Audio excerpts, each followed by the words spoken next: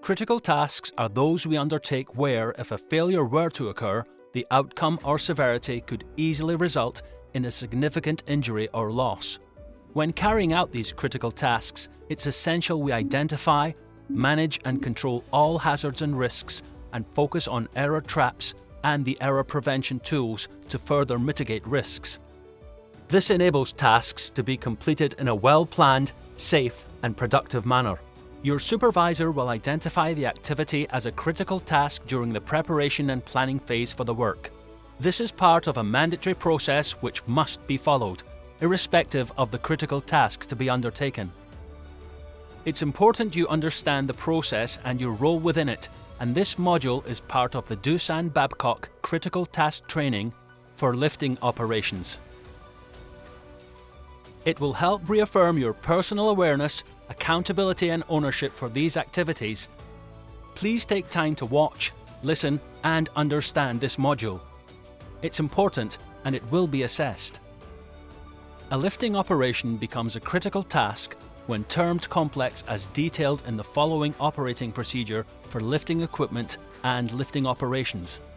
Prior to any lift or multiple lift, a lifting study must be completed to validate the procedure has been adequately engineered, hazards identified, risks assessed, and the right control measures put in place to ensure a safe lifting operation.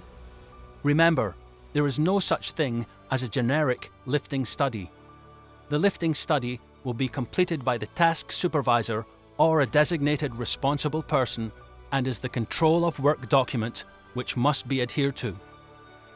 If there is any change or deviation from the lifting study, the lift must cease immediately. Before it can recommence, the appointed person operator, APO, or a responsible person, lifting operations, resident engineer or lifting engineer, must be consulted. The main lifting study must then be revised and amended as appropriate. There are two golden rules. 1. No lifting study, no lift. 2. Any change or deviation, cease the lift and reassess. There are absolutely no exceptions. The key elements of the lifting study will, as a minimum, classify the lift as simple basic, routine standard, or complex. Identify access and escape routes. Describe the load to be lifted. Identify the load weight. Identify the load center of gravity. Identify the crane and slew path. Highlight and detail the lifting equipment to be used and its configuration. Define the communications methods to be used during the lift. Highlight predefined stop points. Prior to the lift commencing, a take 5 must take place. The take 5 involves all members of the work party, including the crane driver and/or winch operator. Those involved must sign to confirm they have read, understood and agreed to its contents. The Take 5 document covers the task description, transportation, pre-lift checklist, any changes to the lift and team acknowledgement. Let's look at an example. Motor racing is, by its very nature, a dangerous sport. The consequences of a high-speed incident are severe, so risks are assessed at the track and mitigation measures put in place by the organisers to reduce the likelihood of a major incident. From escape roads and chicanes, to crash barriers and energy-absorbent foam, error traps around the circuit have been identified and error prevention tools used to mitigate risks. But should an incident or breakdown occur, a lifting team must be in place to clear the track. Each member of the lifting team must understand their roles and responsibilities in performing any lift. The team leader develops a lift plan, his version of a lifting study, which will allow everyone within the team to get a clear picture of the operation. The lifting team assemble before the race to discuss any potential lifts which may be required. It's in these pre-race discussions, their version of a Take 5, that the lifting team consider potential error traps and error prevention measures to ensure everyone is fully prepared. It's important that the team have identified potential hazards, assessed the risks, and put in place mitigation measures so that any potential lift can be carried out safely. And during the race, the inevitable happens. But the team have prepared meticulously. They've identified the potential error traps and used error prevention tools. Good leadership, meticulous planning and preparation, effective briefings, and ownership of the task by everyone involved have all played their part in a successful and safe lift. Now let's look at an example from the workplace. A spool piece weighing 2.4 tons was to be lifted directly from delivery transport into position using a 400-ton crane. Prior to the lift, a problem was identified with the spool which required remedial work at the site workshop.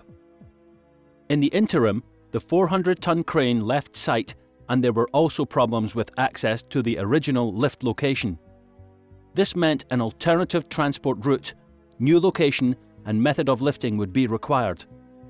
The new procedure involved 2 cranes with different slew paths, each taking the spool over live plant and equipment. The change of scope was not fully risk assessed and no new paperwork was created. The spool was slung prior to transportation using 1-ton and 2-ton round slings respectively. The spool was lifted onto a flatbed lorry for transportation with the lift slings left in place.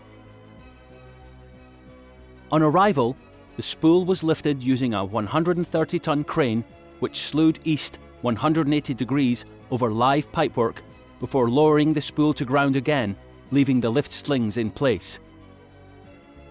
The spool was then lifted using a 55-ton crane which planned to slew west 180 degrees, again over live pipework, before lowering the spool to its final position. During this process, the slinging arrangement failed with the spool falling to ground, damaging a seal oil skid and associated pipework. So what went wrong, and where were Doosan Babcock's lifting standards and expectations not met? The original lifting plan had changed, but no amendments were made to the lifting study or documentation.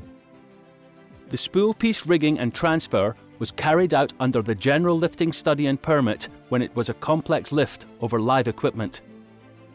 The system in place at the time allowed for a general lifting plan and permit for items up to 1 ton in weight.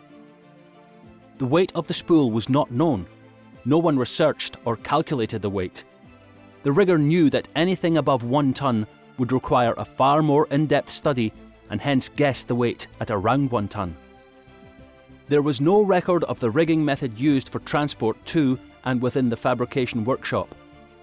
Prior to lifting onto the flatbed lorry, the Doosan Babcock riggers, a rigger plus apprentice, used a combination of 1 ton, 6-metre endless round sling and a 2-ton, 3-metre endless round sling.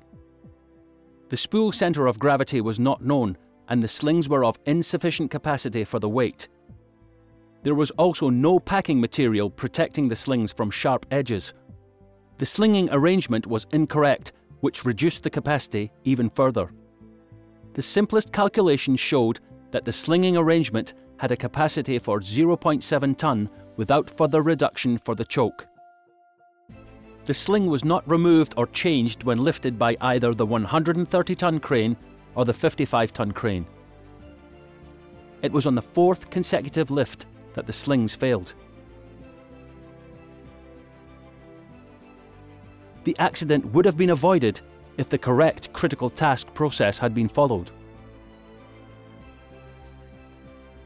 And finally, remember that a Take 5 can be called to reassess the risk at any time during the task. If other hazards are identified, stop the job and reassess. If things change, stop the job and reassess. If you're unsure, stop the job and reassess. Thanks for watching.